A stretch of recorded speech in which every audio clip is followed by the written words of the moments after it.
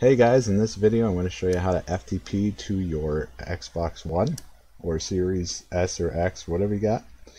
Okay, the first thing you're going to do is you're going to go on your computer or wherever you can download. Go to FIlezilla and hit enter. Then go to download. Then right here, download FileZilla client. Then right here, FileZilla. Hit download. Wait for it to get done and close out of this.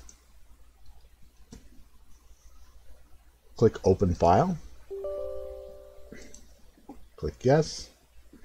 Go to I accept. Anyone for this computer? Yes. Next. Desktop icon, I turn that on so I know where it is. Hit next and then next and install. You don't have to worry about anything you don't want installed on your PC like other programs do. Now you can just go to finish and it'll start it, or if this is unticked you can go to your desktop and double click it. It'll just say FileZilla client. But I'm going to leave that ticked and hit finish. That way it'll pop up. Okay, it's right here. Alright, now this is what it looks like. Alright, so this is how you FTP. Go back to your browser. That's part one. That's the PC side.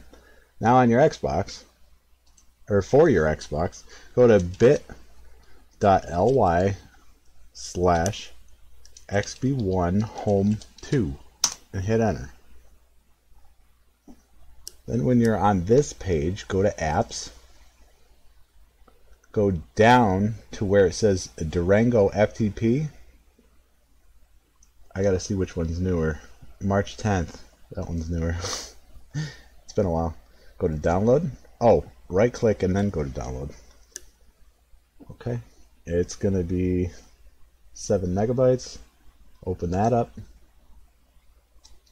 Open that. You see how it has an APX file and dependencies? That's what we're gonna need. Don't worry about the certificate. That's for PC.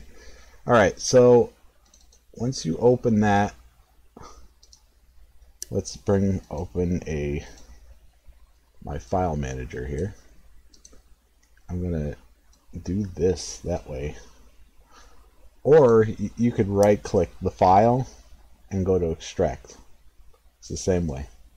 And when you open that up, you'll see this stuff. Okay, go back to your PC once more and type in at the top 192. In other words, this IP right, hold up, you guys can't see, hold up.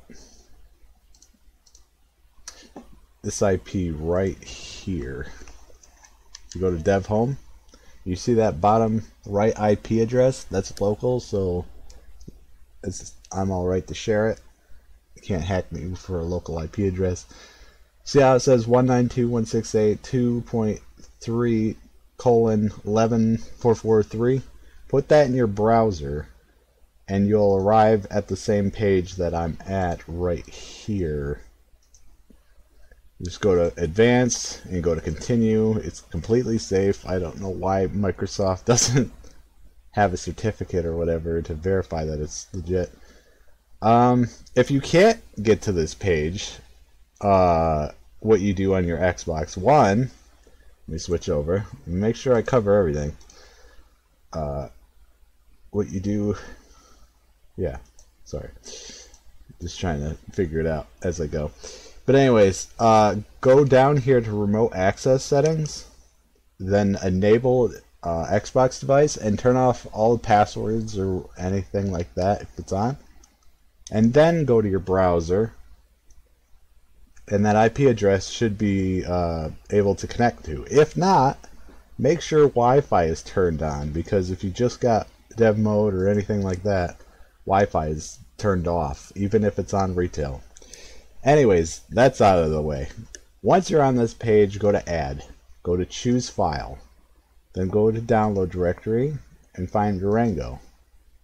Install the APX bundle, hit next, go to choose file, go to dependencies, and double click each one until you have all three there, then hit start. Wait for it to get done.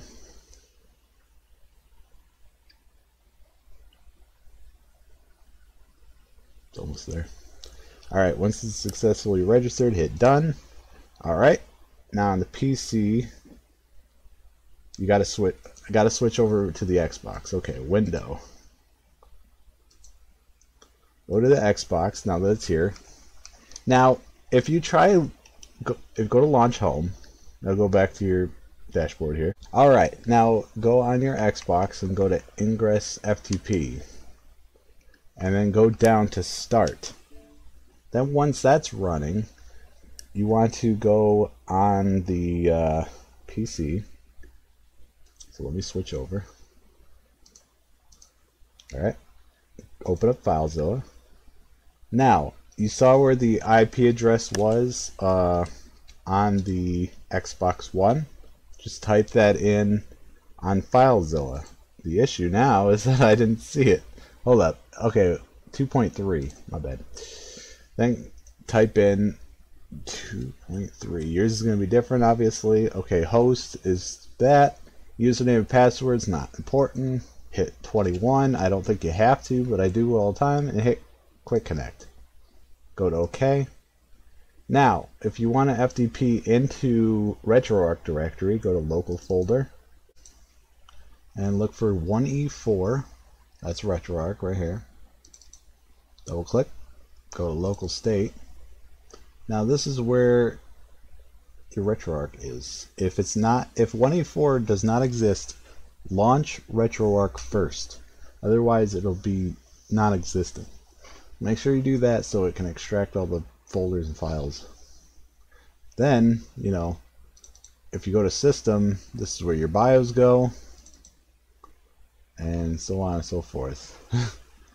You know, your cheats, your playlists, your saves, your thumbnails, etc. It all goes in here. Now to FTP, I'm going to just FTP something random just to show you guys. So,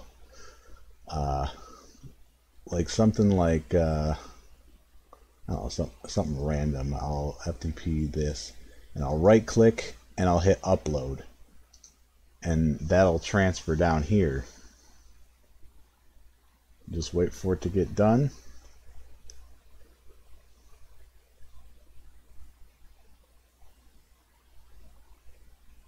And there you go. It's now on my Xbox. That program. Of course, that's not even for the Xbox One, but I digress.